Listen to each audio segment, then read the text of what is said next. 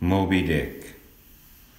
Adrift at work on Queequeg, Ishmael, Ahab, poised with harpoon upon the whaleboat bow, searching for Moby Dick in these dark waters, my mind sidles through my mind as though a crab, seeking the answers I do not know now.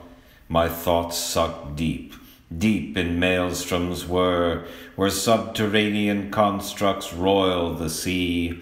The oceans of the unknowns, the gates of hell, are opened for the legions of my demons, without the vision of conscious clarity, who dance like sea foam whipped up by a spell cast by the voice of Ahab in his sermons, his passion to destroy the great white whale.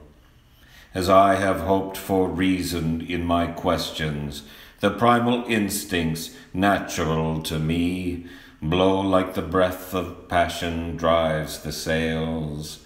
What I seek are the winds of transformation, or to find my God in the heavens of the sea.